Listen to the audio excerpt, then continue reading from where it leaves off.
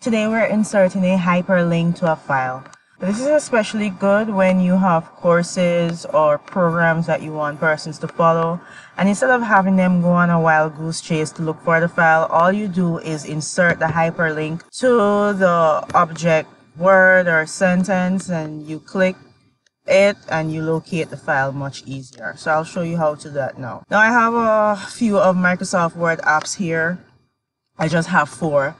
And of course, this is Microsoft Word tutorial only. So I'll just show you how to hyperlink the word Microsoft Word to a Microsoft Word course or a course introduction on my PC. In the ribbon section here, we'll go to insert and then we'll come over here to link. We click the down arrow and then we'll click insert link. Now, as long as we have existing file or web page option selected under the linked to section, and then we have our current folder section, we can proceed to find the target file.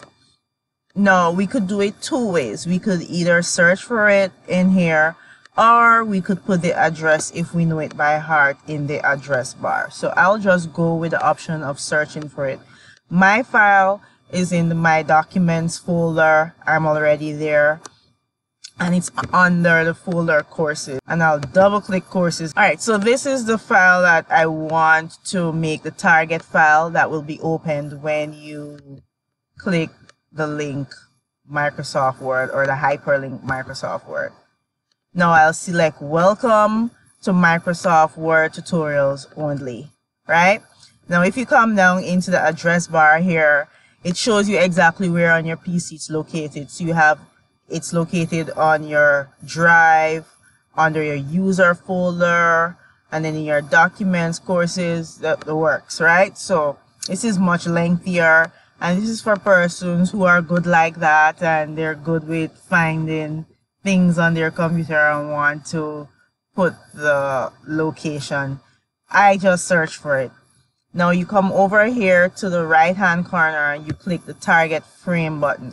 Now what this allows you to do is select where you want the hyperlink to open into. Do you want to open it into the same window, the same frame? And then, okay, you get the idea. So I would want it to be open in a new window. So I select that and then I click OK, and then I click OK again. So let's say we're doing a course and I'm going to ask you to click on Microsoft Word.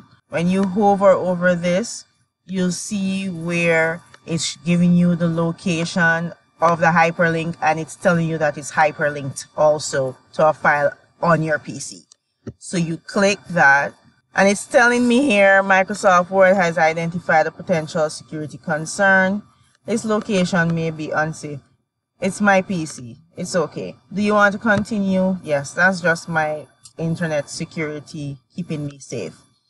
Now, it opened up an entirely new file that was in my Documents folder under my Courses folder. And you have Welcome to Microsoft Word Tutorials Only, blah, blah, blah. This is just an entirely new file. And I'll show you that I have 2 files open. If you come down here and you click that, so you'll see, let me just shrink that window a bit. So you'll see I have 2 windows and 2 different files. And you can do this with absolutely any file on your photo. Even if you need to hyperlink like an actual photo, you could do it too, as long as it is a file.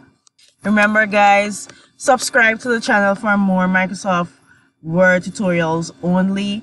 And also hit the bell beside the subscribe button so that you get an update every time I upload a new video. I'll see you in the next one. Bye bye now.